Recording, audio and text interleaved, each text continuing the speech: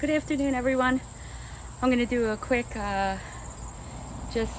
demonstration of how I keep my fountains clean. I've gotten a lot of questions. How do you keep them clear? You don't. If they're sitting out in full sun like this one is, they're going to grow scads of algae. That's just a fact. Nothing's going to stop it. Not these pond algae preventers. They don't work. They do keep it from getting on the sides, so it floats around in the fountain, but they don't prevent it. So but the real reason is that, and I got the brand hidden because I'm not trying to blast anybody, but I was given this and I actually told a couple of people who had asked me what I had been using, and I had been using this. But I decided to read the back of the bottle because this was given to me, and I just kind of took it on faith when I got the fountain that this was safe for fish and wildlife and birds and everything. But then a few weeks ago, I turned it over and read, harmful if swallowed and absorbed through the skin, causes moderate eye irritation, avoid contact with skin, eyes, or clothing, wash thoroughly with soap and water after handling and before eating, drinking, chewing gum, using tobacco, or using the toilet. Note, this product, which almost everything does, contains a chemical known to the state of California to cause cancer. Does that sound safe? That doesn't sound safe to me. So I'm not going to be using this anymore. As a matter of fact, I'm going to throw it out. My grandchildren have been playing in this, so definitely when you get some of these pond things, if you do put your hands in it, in any way interact with it, our grandkids play with this. And I had no idea. I didn't use it a lot though. So I'll show you what I've been doing. Okay, so basically this summer has been the easiest summer because now I have two fountains, so I had to find something that actually works, where the maintenance is low and I can get it done quickly, because I have a jungle to take care of, so I don't really have time to be dedicating a lot of time to scrubbing. Although I will, maybe run a video of me scrubbing when I do that. Maybe twice a season, I'll give it a good scrubbing. But the easiest thing to do is get it when it starts. So basically, I clean it out. Well, I didn't clean this. This is what I'm going to show you. Once a week, I put a cap full of hydrogen peroxide. You just get it at, obviously, CVS or any drugstore. I put a cap full, just fill the cap, and I put it in there once a week. That seems to be plenty. In all my research, we brush our teeth with it. Seems to be perfectly safe at that dilution. And remember, this kind of fountain you have to fill with water every day, so it's really staying diluted. But what I found about this is it also keeps the algae from growing on the sides. So I did that, I guess, for 3 weeks. Then I started to see some actual algae growing in the water. It was floating just like it does with the algicides for the ponds. So I dropped the water. I took both the plugs out, one plug there, one plug there. Just dropped the water. I did no scrubbing. And then you see the sun? That's your best bleach. So you let it sit all day long, and you let it sit until it completely dries. And the sun is going to kill off all your algae. Put your plugs back in, fill it back up. It's that simple. I'll show you. I just dropped the water, I guess last night. It's 1:20 in the afternoon. So the sun's been on it since this morning, but only half a day. And there's absolutely no slime and no signs of algae at all in it. And I'll give you a close-up and I'll show you that. There's no green growth on it at all.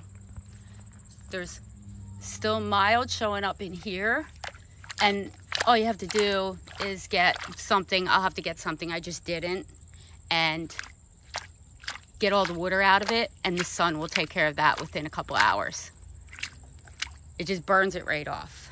So that is, nature makes the best bleach, and it's your sun.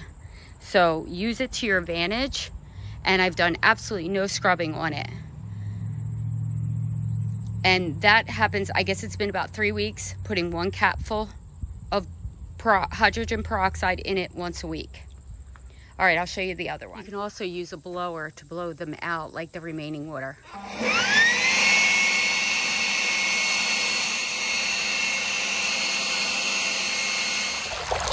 Okay, so this is the other fountain.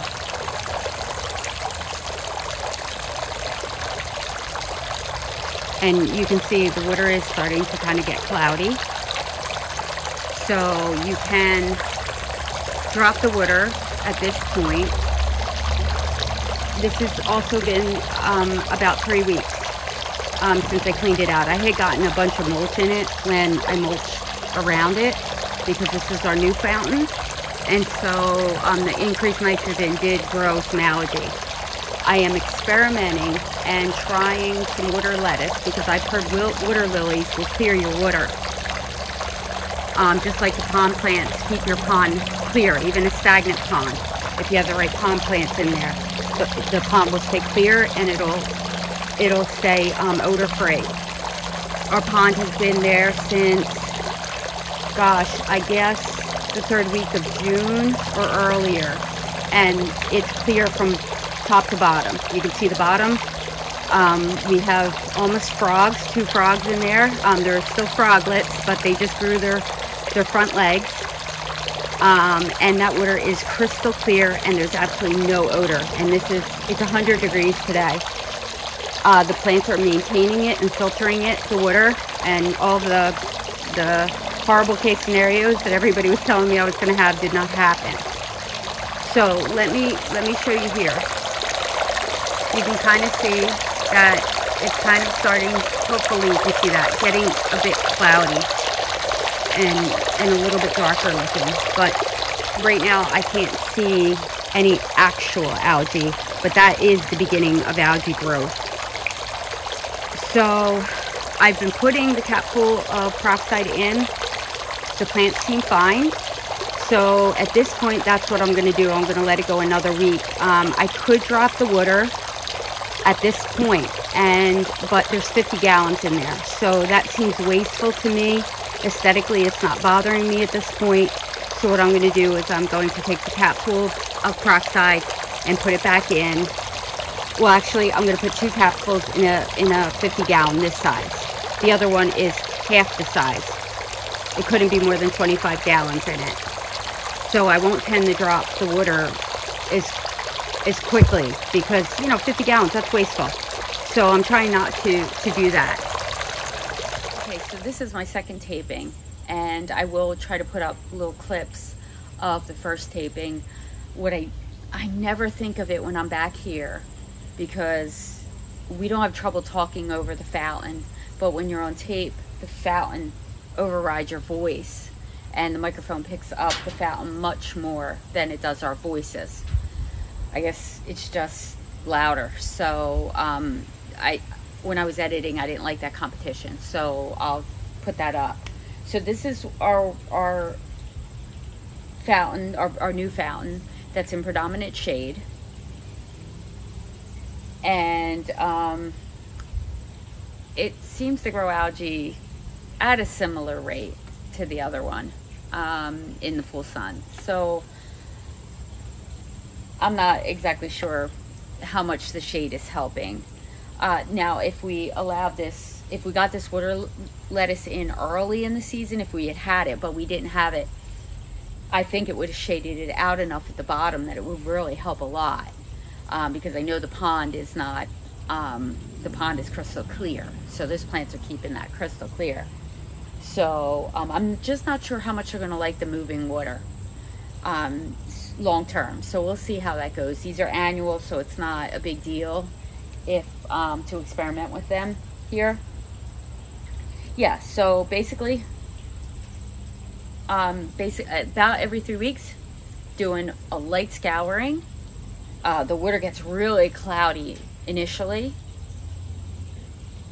and then I just put the 2 capsules of peroxide. I'm not exactly sure how that small amount seems to be helping, but it is. It seems to be doing exactly what the algicide was doing. It does not stop the growth of algae, but what it does is it stops it from clinging to, it doesn't seem to cling to the sides as much when you use our fountain. So it's really made it a lot easier. It's a lot easier to kind of drop your water, let it solarize what little bit of slimy feeling that you have on the sides. It only took a few hours to make that, basically bleach that out. That's how little was on it. And this one, it probably would take all day if I was going to solarize it, because we only get 40 minutes of sun on it. So, but there is still some UV light getting on it and stuff like that. If it doesn't at all feel slimy at all. Not at all. So the little bit of cloudiness, the little bit of, to me, dark spots kind of are giving it a little more character. But just after a couple hours of having the, even when I stir it up, it's clearer already after a few hours with the peroxide in it. So, and it's not stirring up as much. So it's doing something quickly when you put it in. It dissipates fast, so it's not a long-term worry. And if you did worry, it works so fast, you could take your hose and dilute it right away if you're worried about the birds. Yeah, so that little bit of peroxide seems to be working for us. 3% peroxide. So hopefully these tips, just as soon as you start seeing it actually floating, the algae, do something about it. Don't let it keep going. If you're growing it faster, try the peroxide. And again, try getting a toilet bowl cleaner, hiding it, and just keeping it off your sides, because then you don't have so much of a scrubbing issue. Yeah, so I hope that you got a couple tips and just answering your questions of how we maintain our fountains. Thank you for watching, and I hope you have a great day.